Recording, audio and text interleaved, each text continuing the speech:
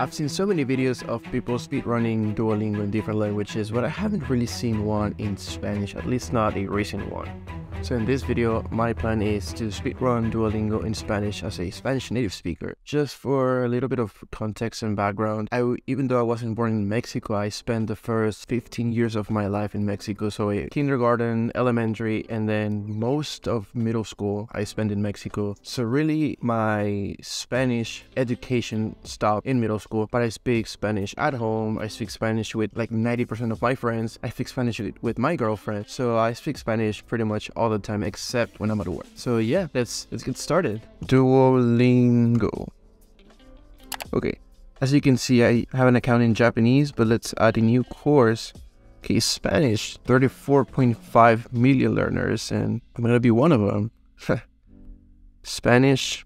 About the course, spoken in 21 countries. Spanish is one of the most important languages in the Western Hemisphere and the third most spoken language in the world. Learning Spanish for the first time. Already know. I think I already know some Spanish. Start the test. Hello, nice to meet you.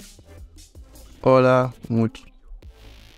This pronunciation sounds extremely robotic. This is Hola, mucho gusto. I don't know if I should kind of really speed run or just little by little explaining the words and the vocabulary. I guess we can do a little bit of both. My apartment is big. Mi departamento es grande. Mi Or apartamento. It's the same thing. Apartamento, departamento. es grande. 3 in a row. ¿Cómo está Julia? This is your favorite movie. Es tu película favorita? My son wants a pet. Hijo quiere una mascota. This sounds so funny. Mi hijo quiere una mascota. This is not natural at all. Pablo, ¿por qué estás aburrido? Yeah, this literally sounds like SpongeBob in Spanish. 8 in a row. Do you want to go to the park? Ah, I totally didn't read that today. Or hoy. Right. Okay. They always eat in the kitchen. Ellos siempre comen. Oh, no, comen en la cocina. Who has many businesses? ¿Quién? Tiene muchos negocios. Jugador is player, amigas, friends, female friends. Usar is to use, and jugadores, players. Queremos más sándwiches, por favor. She sounds so annoyed and hungry. We want more sandwiches, please. Do you drink tea? Ustedes beben té. Okay, so beben, yes, it means drink, but you can also say tomar. Ustedes toman té. It's the same thing. So, ustedes beben té. We don't have cell phones. Nosotros, no tenemos celulares. Sopa de patatas. Potato soup. She has 2 refrigerators in the kitchen. Why? Why would you have 2 refrigerators in the kitchen? Ella tiene 2 neveras. Another way to say nevera or refrigerator is refrigerador. Refrigerador is really common. Ella tiene 2 neveras en la cocina. Felipe y Renato son rubios. Felipe y Renato son rubios. So this means Felipe and Renato have blonde hair. Or in Mexico we say ellos son güeros. Güeros means just blonde hair. Mis padres quieren visitar diferentes pueblos. You can say mis padres or you can say mis papás. It's the same. I am carrying the bags to the kitchen. Yo llevo las bolsas. La cocina. I'm carrying means yo cargo. Carrying means cargar. I'm carrying the bags. Estoy cargando las bolsas. I'm carrying a backpack. Estoy cargando una mochila. I would say yo cargo las bolsas en la cocina. If you want to translate it word for word. Oh, we're done. I think I only missed one. Yay. You jumped ahead to unit 28. How many other units are there? Whoa, there's so many levels. From what I can remember, this is completely different to when I first tried Duolingo long time ago. Jump here. How do you say minds? Mentes. Pariente means relative, and aterrizar means to land, to land a plane. Aterrizar un avión. ¿Cuál es la tarifa del seguro de salud por mes? Oh, okay. I mean, I know what it means, but this is not an easy sentence. ¿Cuál es la tarifa del seguro de salud por mes? What is the price or the cost of health insurance per month? I think the way I would say is, I think he was operated in a private clinic. This is kind of weird. I think they operated him on a private clinic. Oh, I think they operated on him. Oops. Mi papá ya blank escuchado el final del partido cuando lo llamé. This is a sentence in the past tense. Haber doesn't make sense. So mi papá ya había. He has heard before. Ya había escuchado. Necesito inscribirme al seguro social para poder ir al doctor cuando tenga una emergencia resfriado. Okay, I need to sign up for Social Security so I can go to the doctor when I have a cold. Regalo is gift. Enamorarme is to fall in love. Anuncio is like a billboard, like commercial. Divorciarme is to divorce. Desafortunadamente, unfortunately, mi papá tiene alergia al pelo de animal y por eso no tenemos mascotas. Ana se siente débil. Ana feels weak, so I'm gonna take it home. Así que la voy a llevar a casa. I shouldn't crash my wife's car again. You should never crash anyone's car. I shouldn't crash. No debería, no debo, or no debería, no debo chocar el auto o carro de mi esposa. Otra vez. No dejes tu cartera en el auto si vas al cine. No. Okay, what was it again? Dejes tu cartera en el auto si vas al cine. Si vas al cine. I'm wondering if they're gonna check accents. They didn't. Okay, that's good. We have family coverage, although there are only two of us. Tenemos. For this kind of sentences, you don't have to say nosotros tenemos. You can omit the nosotros and just say tenemos because it's already implied it's applying to us. So tenemos cobertura familiar o para familia. Para familia. Family coverage would be cobertura familiar or cobertura para familia. Although solo somos dos.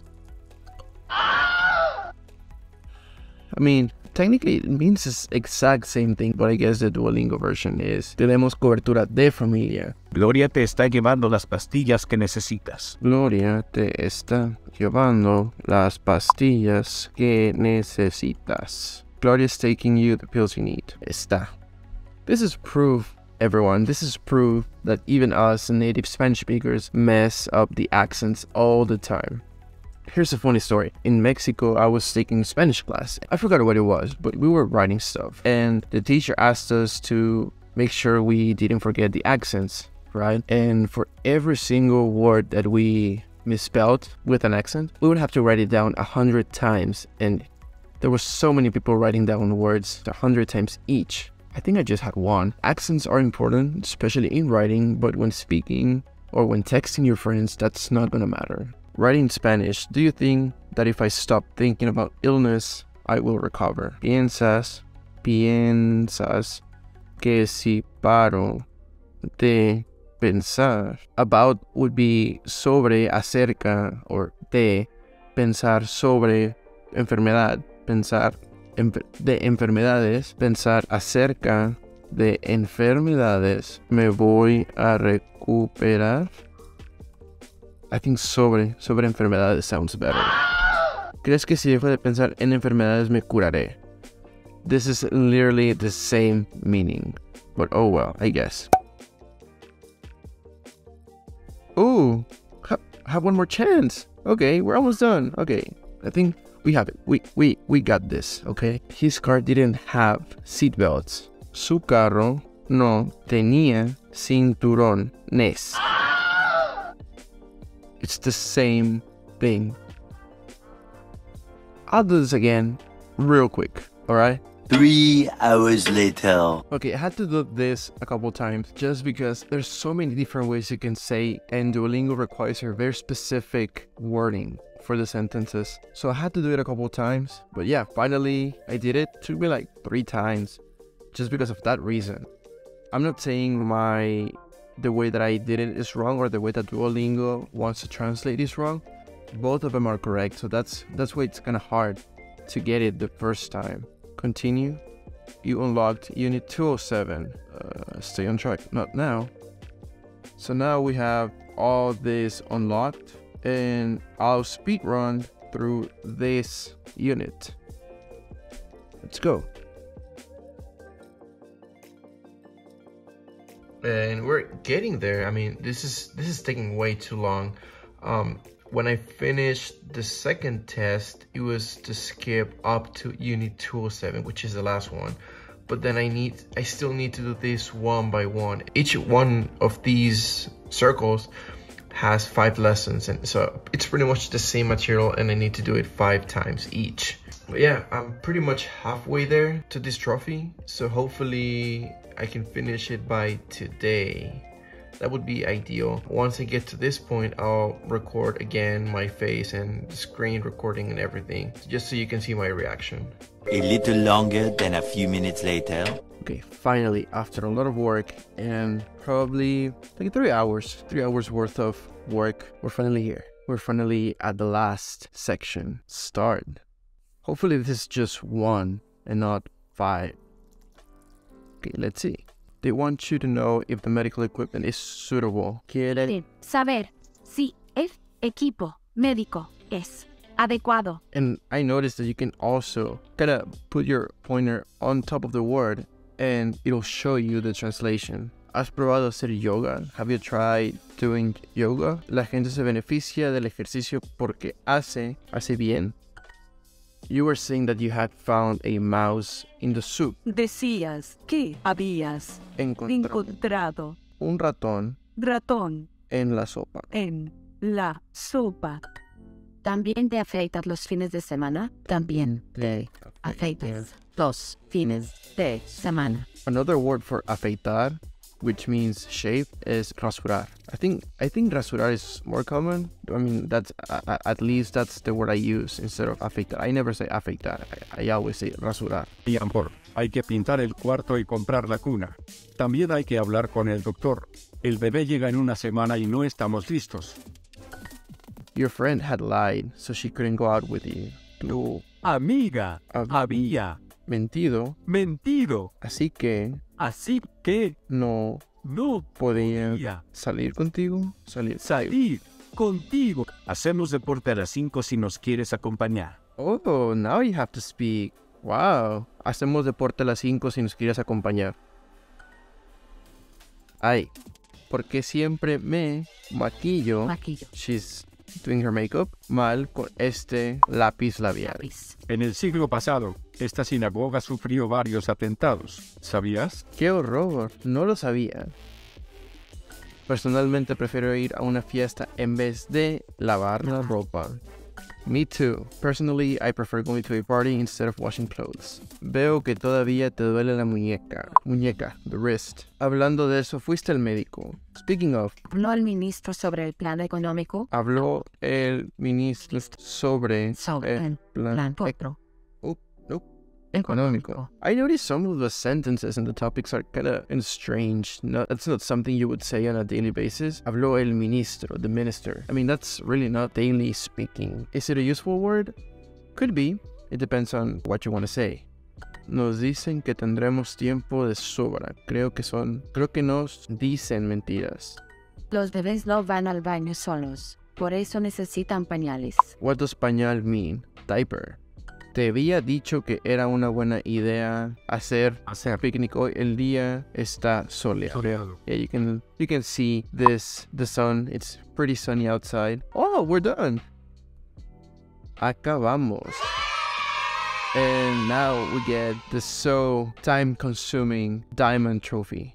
Is that it? That's it? That's all we get? We don't get a certificate or something? Well, we finished all Duolingo in Spanish in about 3 hours, 3 or 4 hours. But yeah, now let's get to the conclusion.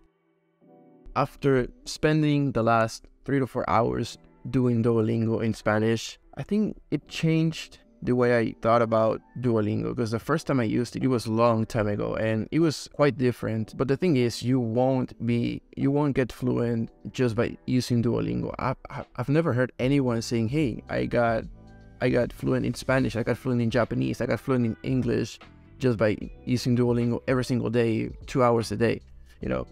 But if you combine Duolingo with different resources, with different things, for example, doing immersion, I think that's pretty useful. Because Duolingo, what it's going to be doing is it'll expose you to different words, and then through immersion, through watching Netflix, through watching videos, that's how you acquire the word. That's how you move the meaning of the word from your short-term memory to your long-term memory. So I feel like using Duolingo on a daily basis, maybe 5 to 10 minutes a day, it's useful. I mean, it's better than nothing, obviously. And yeah, I think that's probably what I'm gonna be doing for Japanese. I'll probably start using Duolingo in Japanese a little bit more often, just to kill time, like 5-10 minutes a day. But yeah, it was an interesting experience. It wasn't that fun at the end, because it was a lot of repetition of the same words, same kind of sentences. I guess there's a good variety of exercises. I only had to speak once. On all the lessons that I did, I only had to speak once, which I would want to do more speaking just to practice the mouth movements. But I think Duolingo is going on the right direction with the lessons and the setting and the interface of the website. I didn't really use the app, but I'm guessing it's the same thing. But yeah, I thought it was an interesting experience. And if you want me to do the same thing for English, Duolingo in English, as a Spanish speaker, let me know. Or also in Japanese. Obviously I won't be able to get everything in Japanese, but I think it would be fun to just to try it out, just to see where I'm at. And yeah, if you found this video interesting, don't forget to subscribe and like the video, and see you in the next one. Thanks for watching. Bye.